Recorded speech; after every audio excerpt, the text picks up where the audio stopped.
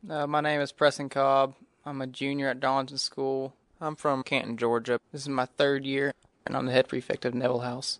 I'm basically Miss McCann's second man. I'm in charge of all 30 boys in my dorm. If anything is wrong with the boys, they always come to me, or if they need any help with anything.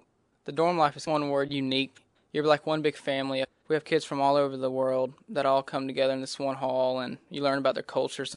It's just real special how everybody comes together in the dorm and the cultures that are shared.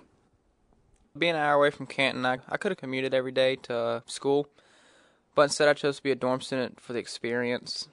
Where I came from, a public school, it was real easy, I'd say. I didn't open a book, and I kept a high average there, and no homework.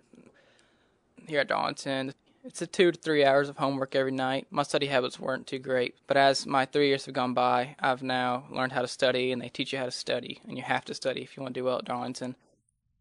The student ratio to teacher ratio is a lot better than public school. Instead of 30 kids in the class, you have about 13 to 16 kids in the class. And how the teachers live on campus really helps a dorm student. Coach Garrett, every night, who's usually up in the dorms, he helps me with physics.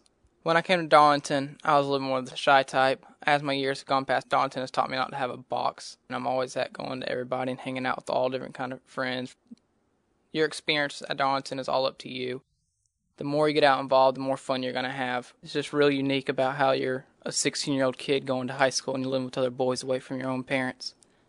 It's just an experience that I love, and I'm glad I chose to experience. This is Darlington story number 19.